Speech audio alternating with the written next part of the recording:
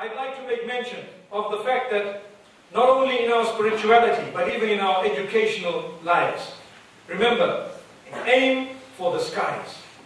If you are becoming a dentist, you know, medicine, whatever it is, you aim for the skies. Work hard. Do not allow things to distract you, whether it is people, or whether it is a function, or whether it is the nightlife, or whether it is the hustle and the bustle of the city. Nothing must distract you.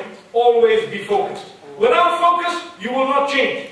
If you're not focused, you won't change. With procrastination, you won't change. You know, I need to start reading my salah. I'm sure every one of us who is weak with salah, we say, I need to start reading it, or I need to start reading all 5, or I need to start reading it better. But I'll start tomorrow morning. That is the end. The minute you say, I will start tomorrow morning, it's over. Start now, get up, walk out and read your salah. MashaAllah. I see we're all reading our salah because nobody got up and walked out. It's important for us to know that when we want to change, when should we change? That's also a question. When? When does this change come in?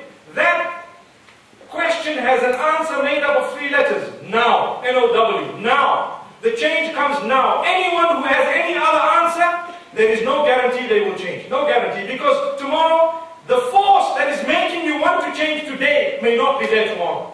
The spirituality, sometimes you have times and places that are more spiritual. Sometimes you are in the company of someone extremely spiritual. The Sahaba radiallahu anhum, they changed like a fleet when they were in the right company and looked at him sallallahu alayhi wa sallam.